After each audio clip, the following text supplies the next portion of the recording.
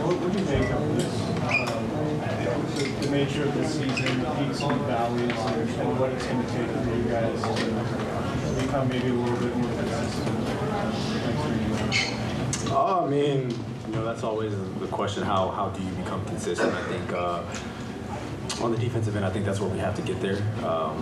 Obviously, like I said, it's always make or miss league, but if you're able to be physical on that end of the floor, try to keep your pace up, as much as possible, then that's kind of where the consistency of your play style comes into effect. But sometimes you make shots, sometimes you miss shots. And when it comes to, there are a lot of teams with length like New Orleans and throughout the Western Conference. Just what do you think the key is for you guys to evolve the offense so nights like tonight don't happen against these older teams?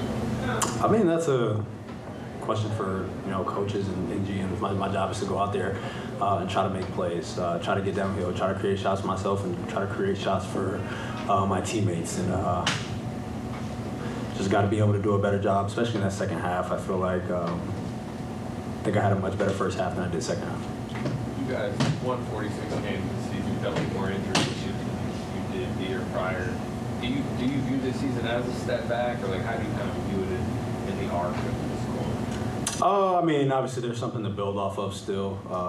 I mean, the West isn't getting any easier, so obviously it's a disappointment not being able to be in the playoffs, not being one of those top 8 teams. But we have something to build off of, and you look forward going into next season.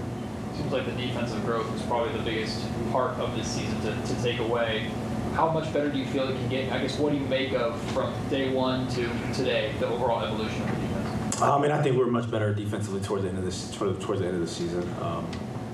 Just trying to be able to put full games together, I think, is where we weren't consistent at, and our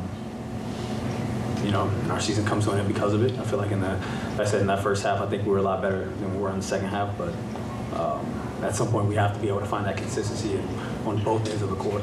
You had Keon and Keegan have such great games against the Warriors, struggled tonight. Going back to your first, second, third years in the league, what did you make of the young player ups and downs that just naturally come with your development? Yeah, man, those things happen, but you have to be able to just stay the course. It's hard to be in this league. It's just hard.